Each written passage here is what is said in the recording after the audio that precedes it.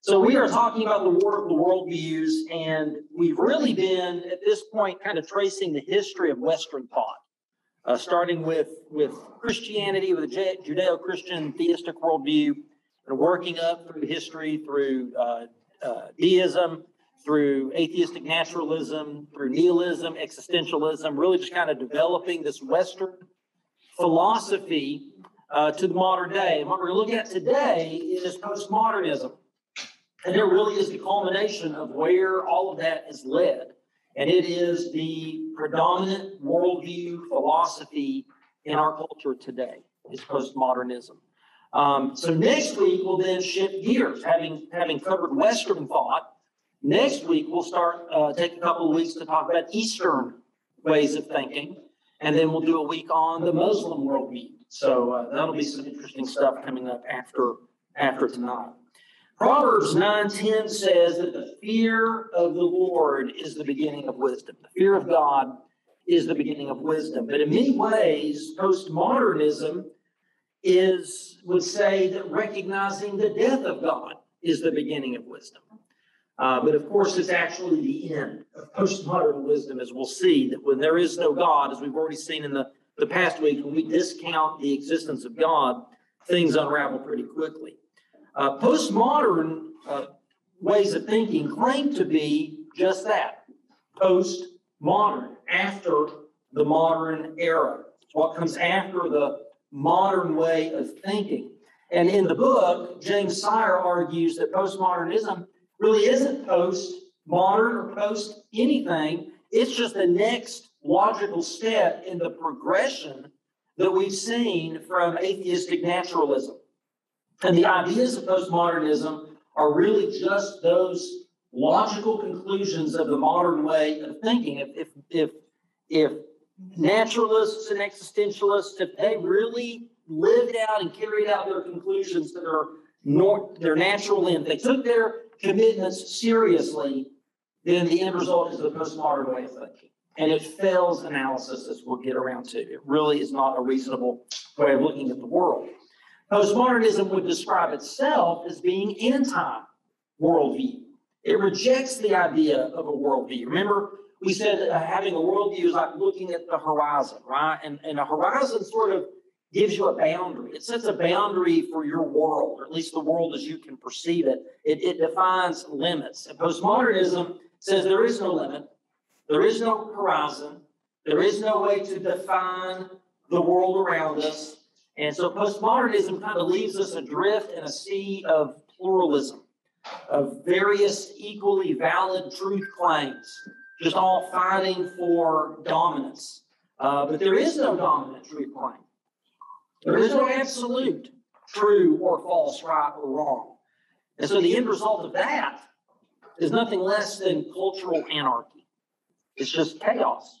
It's lawlessness. One critic of postmodernism described it as long on attitude and short on argument. I like that. It's long on attitude, short on argument. But what is postmodernism? Is it a worldview?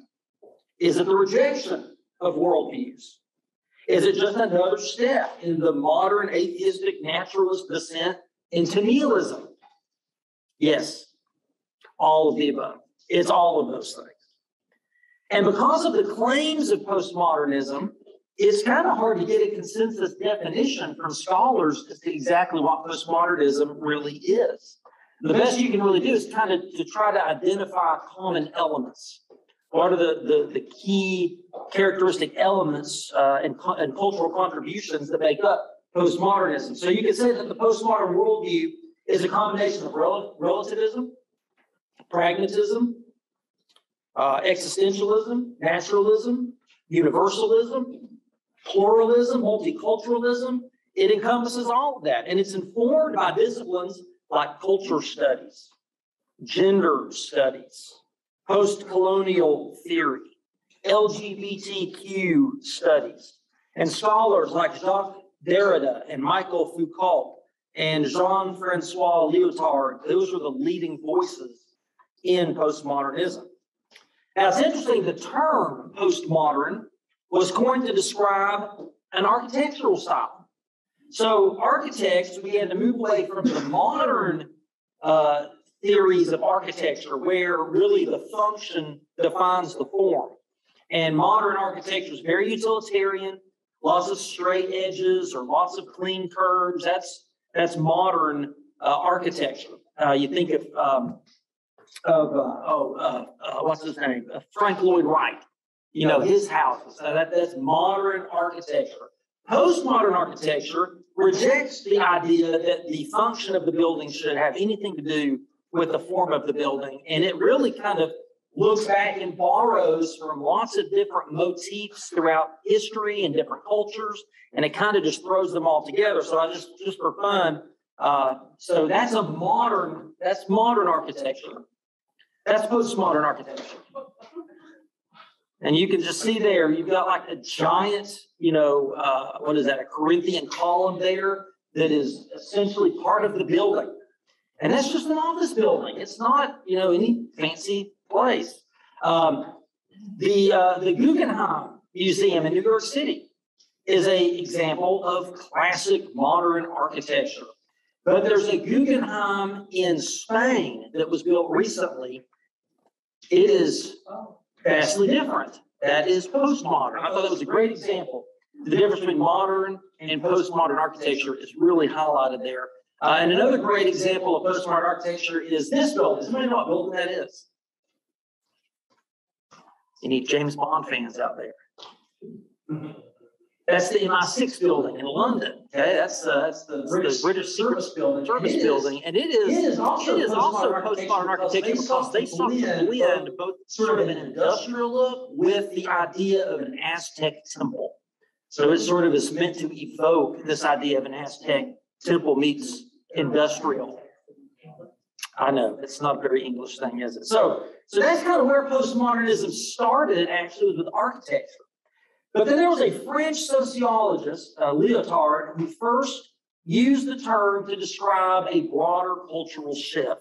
And then it began to be adopted more by people in sociology and in English departments to describe a kind of cultural and literary analysis.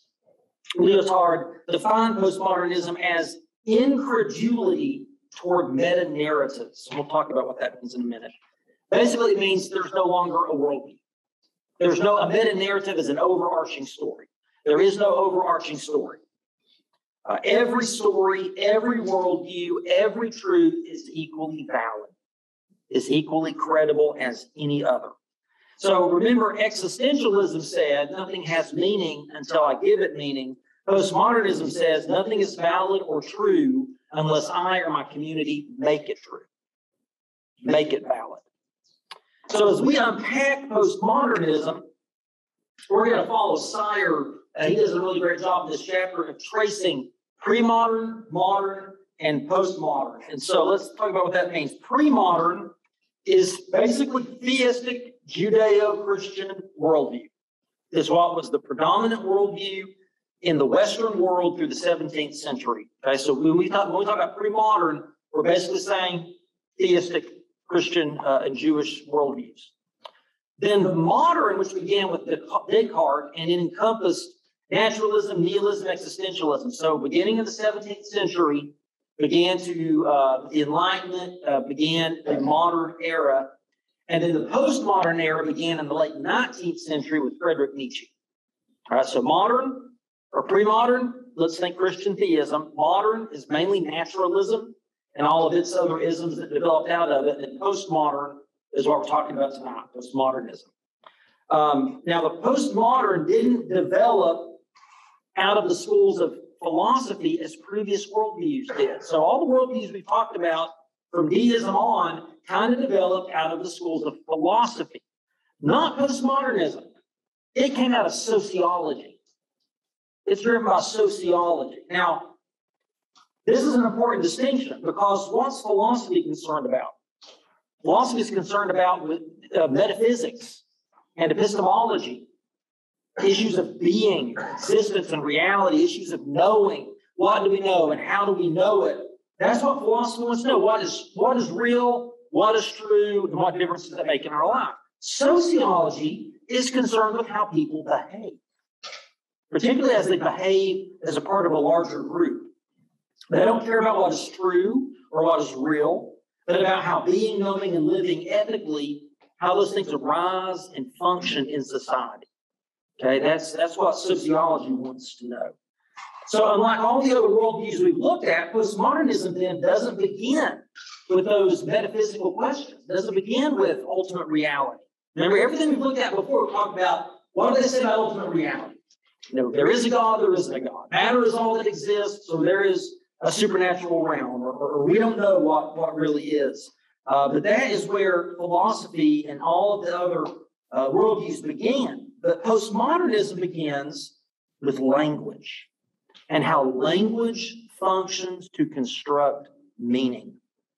So let's think about the history of worldviews that we've talked about already. If we think about pre-modern, it was concerned with being, right? God, in the beginning, God, right? And God created the heavens and the earth.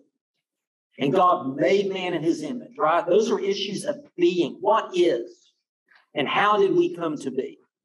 The modern world said that's not as important as knowing. What do we know and how do we know it? Postmodern moves from being to knowing to meaning. What does it mean and where does that meaning come from? So let's think about these shifts from being to knowing. Again, the pre-modern was concerned about a just society based on Scripture, on the Bible. Modernity was concerned with using human reasoning to guide us toward justice, that we can deduce ethics and morality and what is right and wrong. Postmodern says there is no universal standard for justice. Every value, every moral is defined by each individual or by each group. So the pre-modern theistic and the modern naturalistic worldviews all began with ontology. They all begin with the idea that being comes before knowing, right? Because if there's no thing, if nothing exists, how can I know about it, right? So being has to come before knowing. I know this cup of coffee is here because it is. It exists, right? It didn't exist because I knew about it. I know about it because it exists. But if you remember what existentialism did, it flipped that script and it placed knowing before being. Remember, Descartes said, I think, therefore I am, right? Thinking comes before being. So we go from being in the pre-modern sense to knowing in the modern sense, but with the rise of existentialism, it began to go from knowing to meaning. Particularly 18th century thinkers like David Hume. Maybe you've heard that name. Immanuel Kant. Probably heard that name. The focus became knowing how we know. Doubting the existence of cause and effect. Is cause and effect really a thing? And kind of even questioning Newtonian physics. And then the idea that the self creates reality, that you kind of create your own reality. George Hegel exalted the human self almost to godlike dimensions in these ideas that really my existence, my reality is self-made. And all I can really know is that I know, that I exist, right? Nietzsche took that further to doubt the existence of self. How do I know that I exist? How do I know that I'm really here? So here's the argument, right? Descartes said, I think, therefore I am. Nietzsche said, what if it is the thinking that creates the I, rather than the I creating the thinking? What if I am because I think? That's what Nietzsche said. What if there is only, and Nietzsche took it further, what if there's only thinking? What if all of this is just a flow of language and ideas without origin, without meaning, without a destination, without a goal? Does there have to be a me to think? Or are my thoughts just part of some river of thought that just winds its way through the universe? Well, as you can imagine, this line of thinking leads to the death of truth. Nietzsche is famous for saying the death of God, that God is dead. It's the death of truth. If everything is relative, if there's nothing I can be certain of, then there is no truth. So this brings us to our first, we're not going to look at all 8 worldview questions because postmodernism kind of rejects this whole way of thinking that we've been engaging in. We're going to look at a few of them that are relevant, like knowledge. Postmodernism says the truth about reality itself is forever hidden from us. All we can do is tell stories about it. If you never really know the truth, if you really never know reality, all you can do is tell stories about what you think or how you perceive it. So again, let's trace this line of thinking. Theism in pre-modern times said the universal meta-narrative was revealed to us by God. That there is a meta-narrative, there is an overarching story. We call it the redemptive story, the story of God, the creation, fall, redemption, consummation when Christ returns. The modern says that the autonomy of human reason has access to truth that corresponds with reality, right? So again, it's all about what you can see, taste, touch, feel, experience, and our reason can observe all of this and deduce truth from it. Postmodernism says we create truth as we construct language to serve our purposes. So truth isn't something that is. Truth isn't something that we derive from the world around us. Truth is something we construct with our language. You see the shift there, the difference there? Apart from our systems of language, then, we can know nothing. And since all language is of human origin, we can't even determine whether what we say is true or not. All we can do is determine whether it's useful. So one of the first things about truth postmodernism will tell us is that truth is pragmatic. It's pragmatic. Truth just has to work. If it works, it's true. So instead of asking, is something truthful, the postmodern person says, is it useful? Useful is more important than truthful. Now think about what this would mean to religious belief, right? If no one's story is any more or less true than anyone else's story, if it's all just a matter of what works for me, does it satisfy me? Does it give me what I want? It's true for me if I derive a sense of being from it.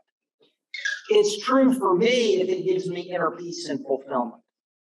It's true for me if it works for me, if it helps me order my life, if it helps me overcome an addiction, then it's true. This is where we get this idea of your truth. People will say that. If that's your truth, meaning that works for you.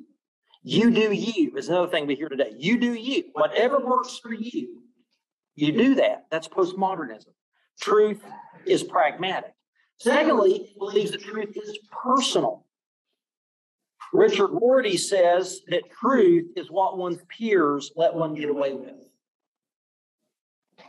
Boy, that is the mantra of politicians, isn't it? Truth is whatever NBC Nightly News lets you get away with.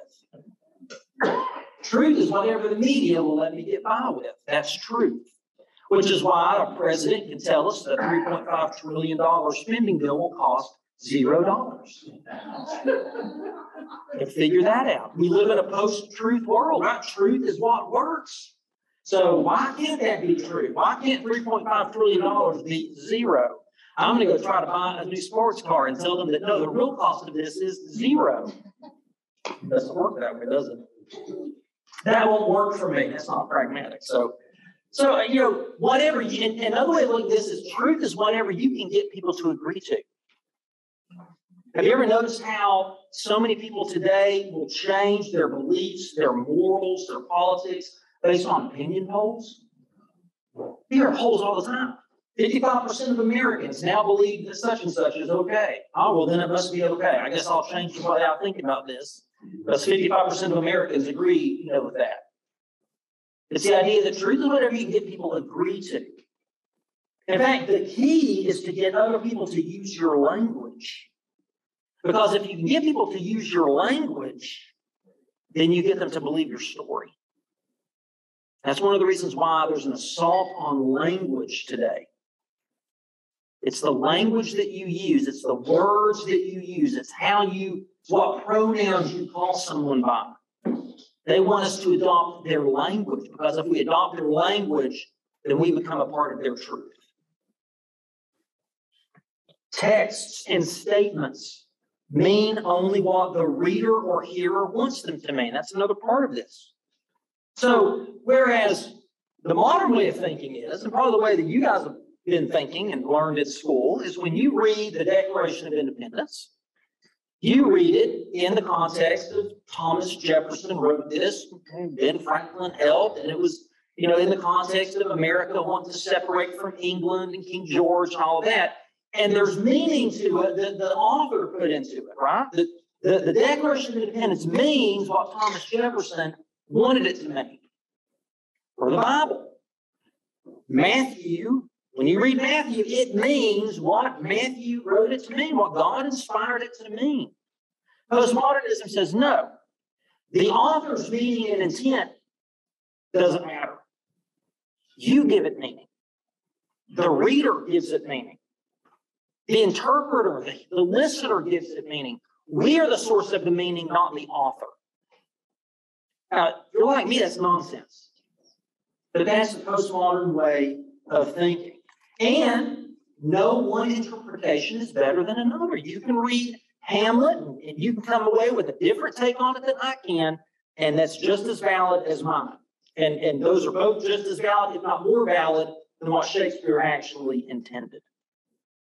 So language doesn't mean just one thing. Language can mean whatever the reader, the hearer wants it to mean.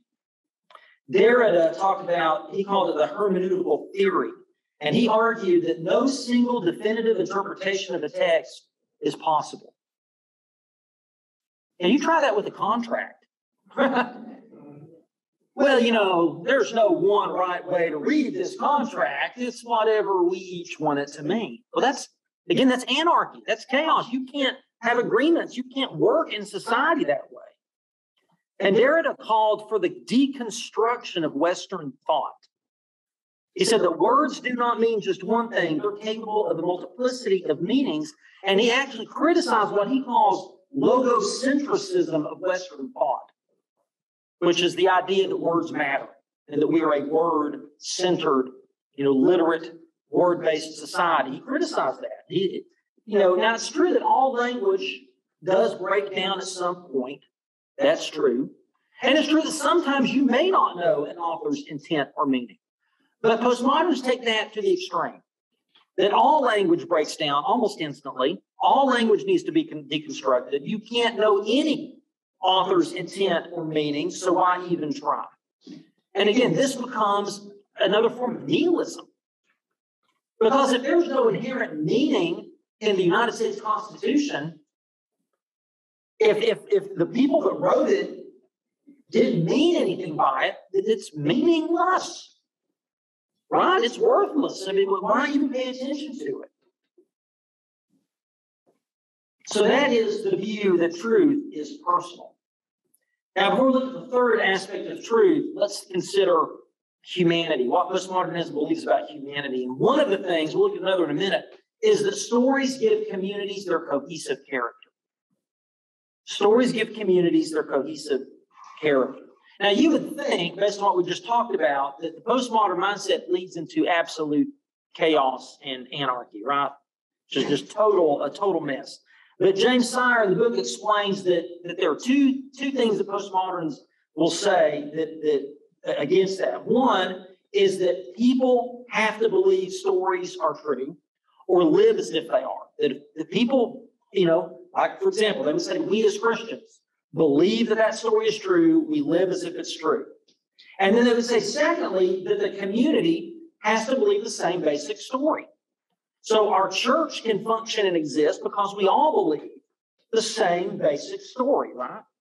Then you expand that outward. You think about Thompson and McDuffie County, right?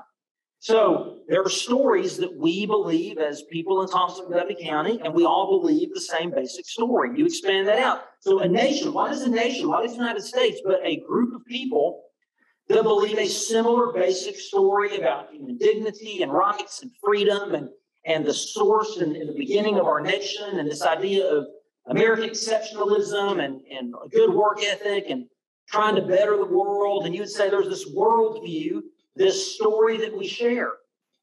Whether it's true or not doesn't matter to the postmodern. It's the fact that we all at least live as if we believe it's true. And for that, that's how society works. But the problem with that is that what happens when people within a community start believing radically different stories? That's where we are as a nation. I talked about this at Kiwanis on Monday. The question was, why are we so divided as a country? Well, I think the reason we're so divided as a country is because we're operating from two different playbooks. We believe different stories. And the postmodern story, the postmodern worldview is so radically different from the biblical, traditional American worldview that has been predominant until very recently. So we'll talk more about that in just a moment. And this is really where postmodernism begins to unravel. One of many places we'll see that it unravels. Because it says there's no objective reality, right? There is no objective reality. There is no meta-narrative. There is no overarching story. And worldviews are just tools of oppression, right? So the only reason people have a worldview is to oppress people with it and to exert power over them. And Leotard called this the incredulity toward meta-narratives. He also called it the hermeneutic of suspicion. But as we'll see, this doesn't hold water. And it ties into this idea that truth is power. Truth is pragmatic, it's personal, and it's power. So let's look at knowledge and ethics, right? So the postmodern will say that all narratives, all stories, all worldviews are just a mask for a play for power. And any one narrative used as a meta-narrative. So if I take my story and I say, no, this is the story, this is what's true and real, that's oppressive. I'm oppressing people with that. Now, again, think about how incoherent this is. Because isn't this, the postmodern worldview, isn't it a narrative? And aren't they putting it forth as a meta-narrative? Because what they're saying is this isn't just true for them. They're saying this is true for everyone, right? But if that's the case, is it not any more credible than any other story? I mean, by their own logic, how can they say that postmodernism's view of truth and stories is better than the Christian view of truth and stories? But that's what they do, contradicting their very belief. It's a complete contradiction. If truth is relative, then there are no objective truths or absolutes. There are only stories that, when they believed, give the storyteller power. But isn't that what they're doing? Giving us a story to believe that gives them power? Yes, it is. And this leads to the claim from postmodernism that any other story than my own is oppressive. So your story, if it's different from my story, it's an oppressive story. So let's think about, again, the difference between pre-modern, modern, and postmodern. The pre-modern, the meta-narrative, has been revealed to us by God in the Bible. To the modern person, the meta-narrative of universal reason reveals truth about reality. But to the postmodern, all meta-narratives are power plays. It's all about the struggle for power. So let's go back and look at another aspect of humanity in the eyes of postmodernism. There is no substantial self. In other words, my self has no substance. There is no substantial, discernible, objectifiable self. Humans make themselves who they are by the language they construct about themselves. Now, this, I think, is one of the best examples of how postmodernism flows right out of existentialism. This sounds a lot like what we talked about last week with existentialism. Remember the idea that existence precedes essence?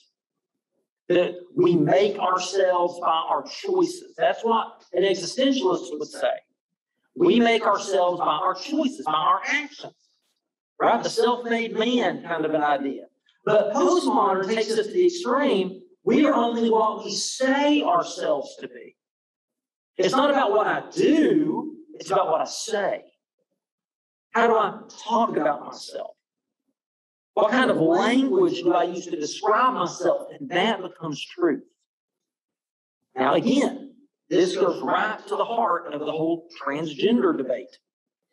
And the whole idea of using the right pronouns and don't dead name somebody and stuff like that. That if I call myself a woman, then I'm a woman. And you better agree with me. Because if you don't, you're being oppressive. You're imposing your worldview, your story on me. This is my story. Now, it doesn't matter that I'm oppressing you by forcing my story on you, right? I'm forcing you to be a part of my story. They don't see it that way. They just see that hey, I describe myself this way. I use these words about myself this way. That is my truth. And if you contradict that, shame on you. You're an evil, no good, very bad person. So again, let's look at this development. From the idea that humans have dignity as beings made in God's image, to the idea that humans are just a product of our DNA that developed by chance, through random mutation and evolution and survival of the fittest, to the idea that the self is constructed merely by the language that is used to describe itself. And of course, this has enormous impact on the idea of morality and ethics. So to the postmodern mind, morality, kind of like knowledge to the existentialist, morality is a linguistic construct. Social good is whatever society takes it to be. Now, this is just the moral extension of the idea that truth is whatever we decide to be. If truth is whatever I decide it to be, then what is morally good is whatever we decide it to be. Because again, it's all about the language. Now, I'm sure you see the problem with this, because what if a future society decides that fascism is a moral good? What if a society in the future believes that ethnic cleansing is a good thing to do? Does that make it good? Just because 56% of Americans say it is, does that make it good? Does that make it right? Of course, we would say no.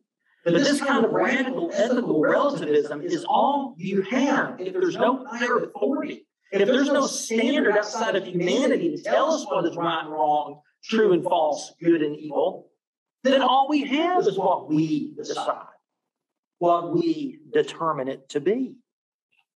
Foucault argues that the greatest good, now listen to this, and tell me this isn't exactly the attitude of our culture. He says the greatest good is your own freedom to maximize your pleasure. That's the greatest good. It's your own freedom to maximize your pleasure. Which means that anybody attempting to stop you from that, any laws, any morals that try to keep you from doing what feels good is wrong. It's oppressive. And that freedom is the loosening of those morals. The decriminalization of certain laws.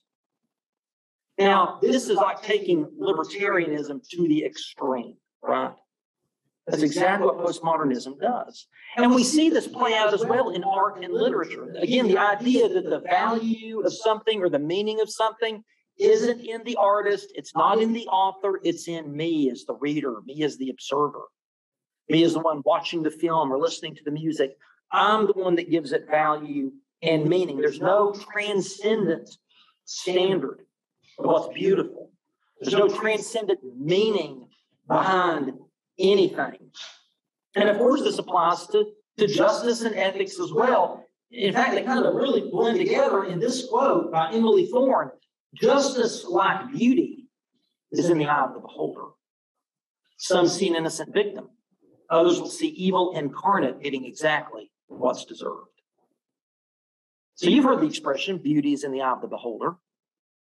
Again, it's kind of a postmodern way of thinking. There is no objective beauty. There's no standard of beauty. It's what, if you think it's beautiful, then it's beautiful. If you think it's just, then it's just.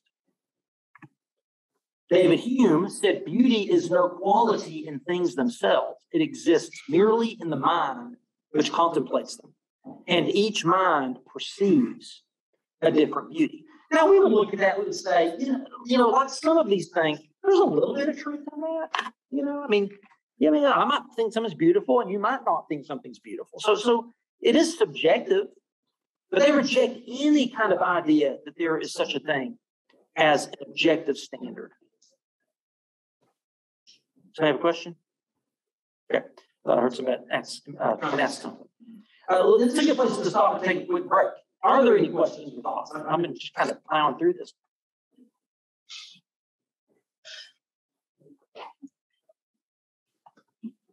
Well, if you have something, jump in there. David, we had one time that you questioned her. She said, I know it's not so, but it makes a better story. That is postmodernism. Yeah. I know it's not so, but it makes a better story. Yeah, that's a very postmodern expression. So the pre-modern belief was that ethics were based on the character of the transcendent God.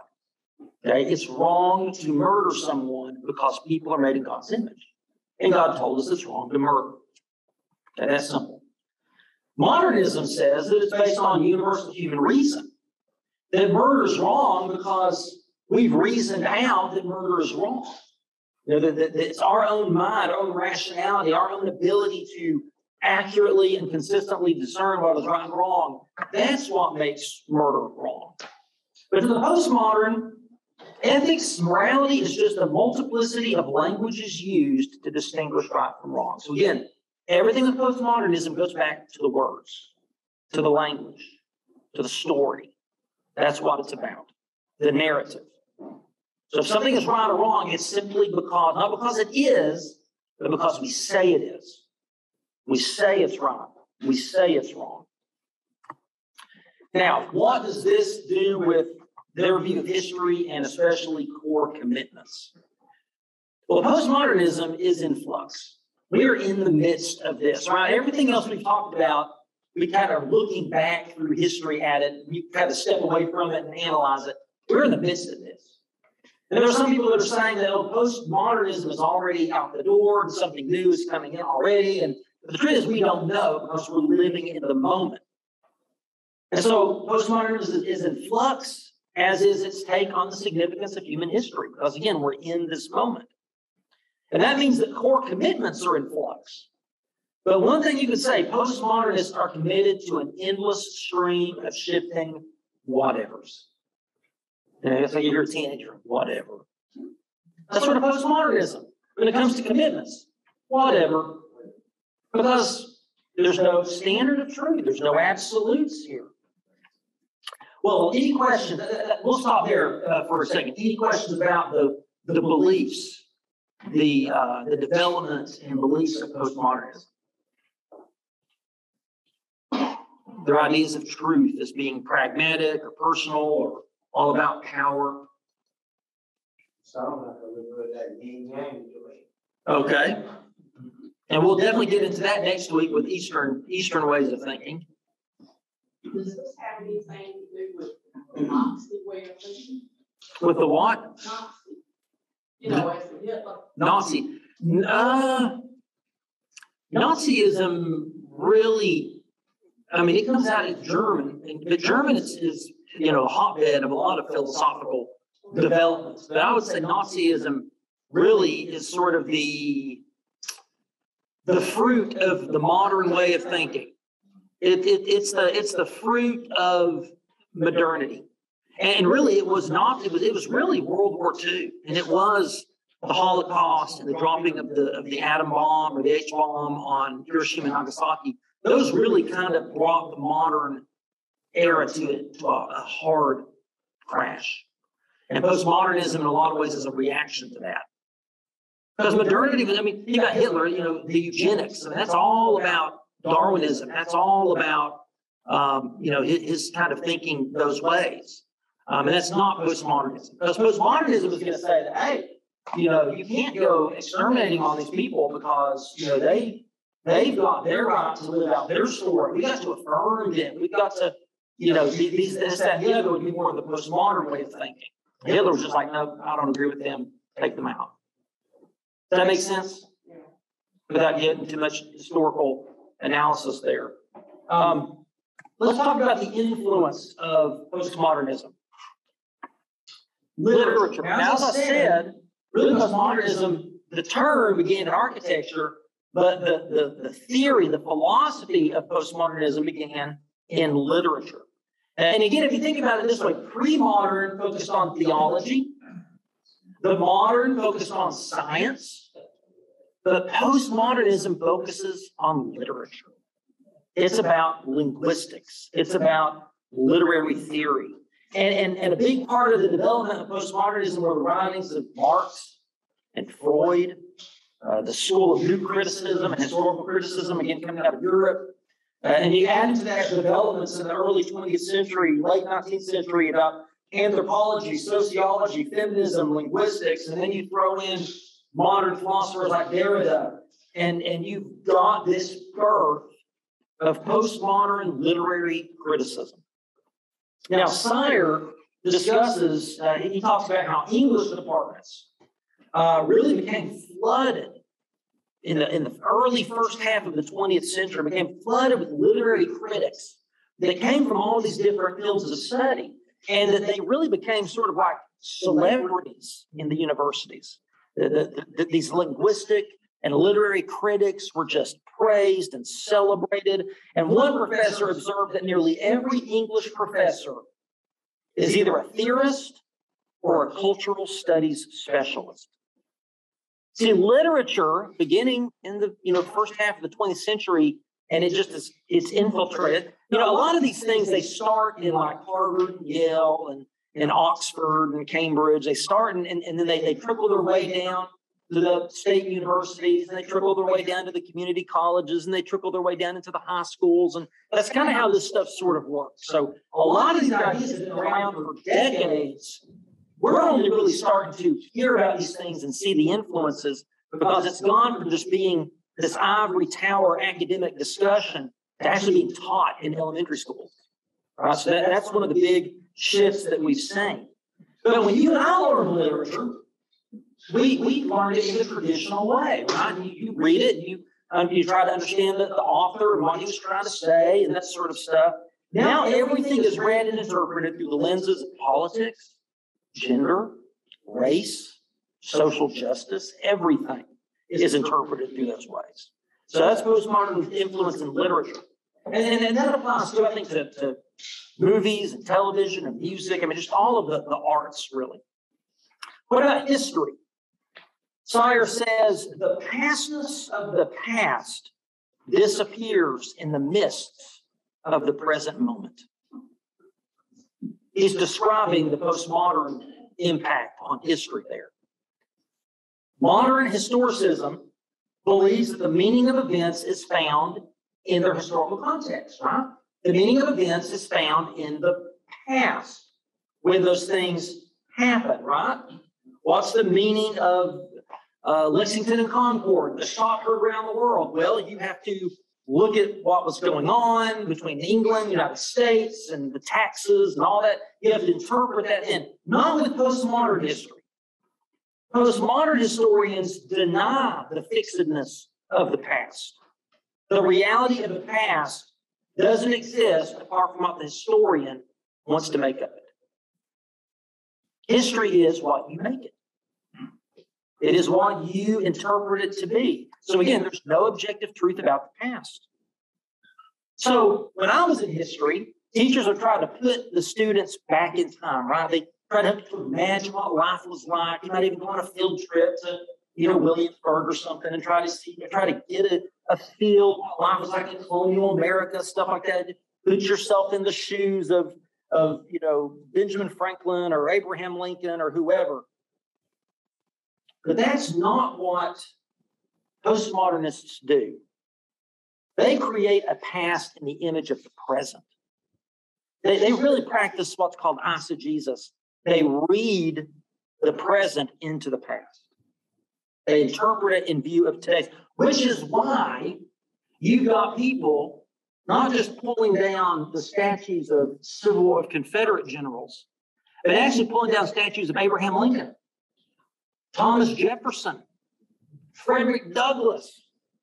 And what's happening is we are interpreting past people by today's standards. So rather than put them in their historical context, try to understand them at the time, no, we judge them by today's standards and say they're racist. And therefore they must be erased from history.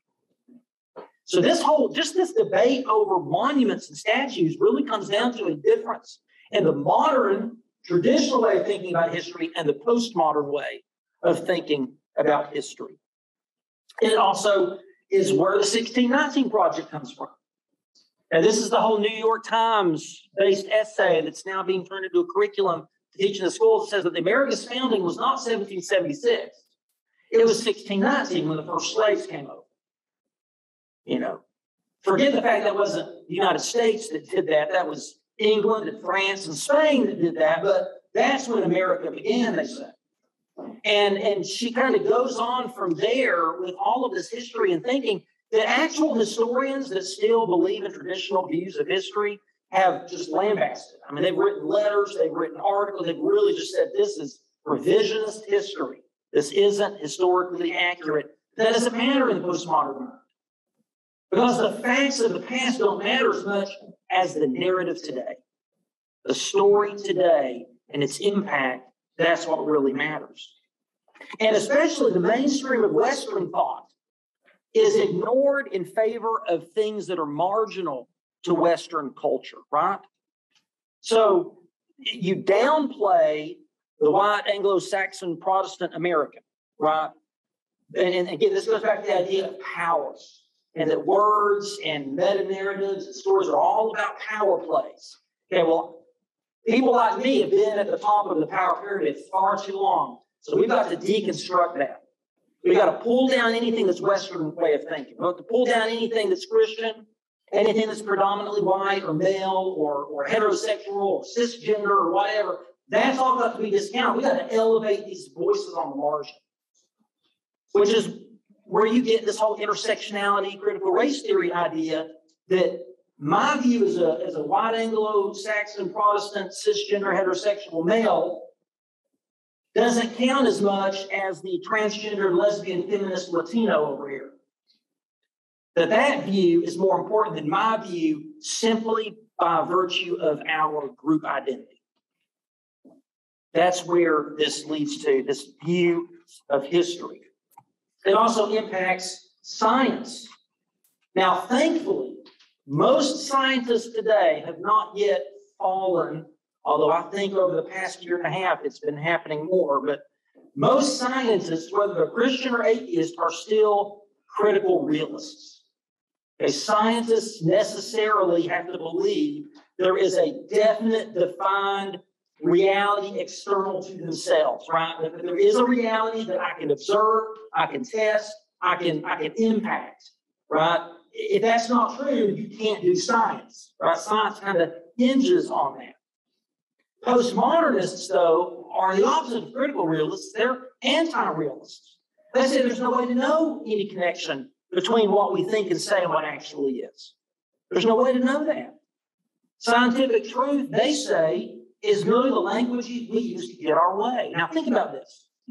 Science is the language we use to get our way. Science is what scientists say it is. It's just another set of meta-narratives. It's just another story, which is, again, how you have actual courses in schools now that try to tell you that Newton and Einstein and these people were wrong. Because, again, they're white men. And therefore, we can't study them. We can't listen to what they say. That's science. And you even hear stories that talk about, that science is being racist. The weather is being racist. That this is sexist because, these were all men that developed these theories. As if the facts of gravity have any bearing on that whatsoever. But we hear this today when politicians say things like, follow the science, right? follow the science. What is the science? It's what I say it is. That's why Fauci can say one thing in March and another thing the next year, and nobody bats an eye. He's Fauci. Whatever he says is true is true.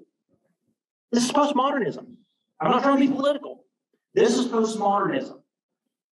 Now, there's this guy who I just learned about over the past week. He's my new hero. His name is Alan Sokol. He submitted a paper in 1996. He submitted a paper to an academic journal that is called Social Text. Now, that's a postmodern journal if I ever heard of one. And the title of his article was Transgressing the Boundaries. It was like a scientific paper. Not just an article. He was submitting an academic scientific paper. Transgressing the Boundaries towards a transformative hermeneutics of quantum gravity. Now just think about that title. Hermeneutics means like interpretation of words. The interpretation of quantum gravity? Is gravity interpreted? Maybe I don't interpret gravity and you different than you interpret. I can drop this cup, it's not going to fall. No, that's not, that doesn't work that way. So he submitted this as a hoax. And he did it, and he admits later on in another journal that it was a hoax. And he says, I wrote and submitted this to expose the absurdity of postmodern cultural analysis, especially in the sciences. One article described it like this: liberally citing work by feminist epistemologists, philosophers of science, and critical theorists, Sokol endorsed the notion that scientists had no special claim to scientific knowledge. Just as postmodern theory revealed that so-called facts about the physical world were mere social or political constructs, he wrote, like the idea that you're a male or you're a female, right? That's just a social political construct. He wrote, quantum gravity undermined the concept of existence itself, making way for a liberatory science and emancipatory mathematics. That's what this article wrote about that. But I want to read you an excerpt from his actual article. Feminist and post-culturalist critiques have demystified the substantive content of mainstream Western scientific practice, revealing the ideology of domination concealed behind the facade of objectivity. It has thus become increasingly apparent that physical reality, no less than social reality, is at bottom a social and linguistic construct. Did that make any sense to you? Because it doesn't make any sense. He literally strung together catchphrases and buzzwords, and he wrote an entire academic paper on this, submitted it to an actual academic journal, and it passed the editorial board and was published. And he's not the only one that's done this. In the past few years, somebody took an AI program and literally just had it just pump out gibberish. They submitted it as a scientific article to a journal, and it got published. And the reason this kind of stuff is happening is because postmodernism says, who am I to say that's not true? Who am I to say that's inaccurate or not right? If you're credentialed and you've got a PhD, you have a PhD behind your name, it's going in. This is the world in which we live, the world in which we're told to follow the science. Oh, actually, I have that for you to look at. All right, lastly, let's look at theology, and then we're going to take a break and end today. We'll come back next week and look at the critical response to postmodernism. I knew this was going to happen today. This is such a good topic. So postmodernism basically is the antithesis of biblical Christianity. It is completely opposed to Christianity. Now, a lot of postmodern people will describe themselves as spiritual. Okay, so there's a lot of spirituality among postmodern thinkers. If you look at the millennial generation, Generation Z, they describe themselves as spiritual and being very open to spirituality. Richard Rorty described this postmodern doctrine of history. He said it's helped free us from theology and metaphysics, from the temptation to look for an escape from time and chance, no longer worshiping anything. Nothing is divine. No trace of divinity remains in form of a divine world or self. That's postmodernism. So postmodernists will completely discount the idea of biblical inspiration and will emphasize modern reinterpretations of the Bible over what the historical interpretations of the Bible have been, much less the intent of the author, which they will say you cannot know the intent of the author. Now, some who their theology has been influenced by postmodernism, they now write what they call theologies. It's like a backslash theology. And the idea is that it's not theology. It's also not non-theology. It's like this confluence of theology and non-theology, whatever that means. Now, some people will try to find some good things in the postmodern moment and try to use that as a way to build a bridge and to share Christ. And some of these are valid. They build on this emphasis on and openness to spirituality that many postmodern thinkers have.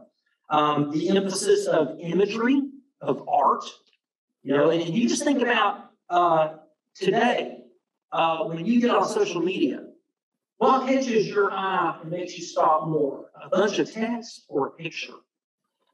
It's a picture. And you think about when you text somebody, especially the kids, when you text somebody, do you just use words or do you also use emojis, right? Pictures. So postmodernism puts this emphasis on imagery, on artistry. Well, we can use that to try to connect with people and reach them. Postmodernism emphasizes the experiential. Okay? It's about experience more than it is about propositional. Faith is not a set of propositions you believe, it's something you experience.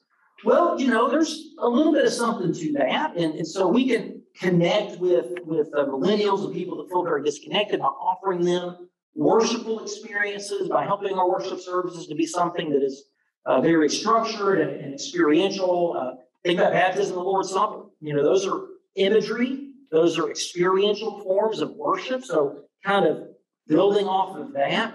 Also emphasizing the pragmatic values of Christianity. That yes, Christianity isn't just true. It works. It does work. It is real and it works and it benefits you. So helping people to understand that. The emphasis on community and relationships, authenticity, humility. These are some, at least byproducts of some of the postmodern ways of thinking that we can use to our advantage without having to buy into the premise of postmodernism. So when we come back next week, we will look at the critical response to postmodernism, and you can kind of see in your notes there kind of where we're going with that, but we'll do that, and then we'll jump into Eastern ways of thinking. Any closing thoughts or questions? So then when you talk about history and the ways postmodern looks at it, I think that's one of the areas that has really enabled them to develop a cancel culture. Yes. That what you said 5 years ago, off the cuff, is brought up today. Right. And now I'm applying today's standards to it, and you were a horrible person for saying that 5 years ago. That's right. 20 years ago, or Yeah. outlawed. Yeah, so for example, when it comes to same-sex marriage, right? So you can be fired from your company, you can be erased from social media, you can have all kinds of horrible things happen to you today simply by saying you don't agree with same-sex marriage, much less you don't want to bake a cake for their wedding. You get in all kinds of trouble. But you go back to 2008, Barack Obama said that he was against same-sex marriage. So you say, hey, I'm just saying what Barack Obama once said. That doesn't matter. That doesn't matter. Because they conveniently read back into him what he believes now. That's the thing about postmodernism, because words are power plays. I mean, postmodernism admits that. What they don't admit is that they themselves use words for power plays. It's not just a critique for them, it's actually their methodology. And so you can manipulate truth. You can manipulate the narrative, the story, to make it say what you want to say for your own purposes. It's terrifying. In other words, manipulate anything you want. Yes. Our great-grandkids will never know history Not if things don't change. the way it does. Where it actually happened. And there are already history books in schools right now that are already revisionist. Already, they're already there. Our oldest daughter lives in South Florida, and she teaches and works with people whose grandparents escaped Cuba in the 1950s. Mhm. And she says they are astounded that we are where we are and that we are actually accepting the things that their grandparents Fled. fought to escape. Yep. That's exactly right. But what you're doing tonight is taking action, being informed, thinking about these things, learning about this. That's at least a start to how we push back.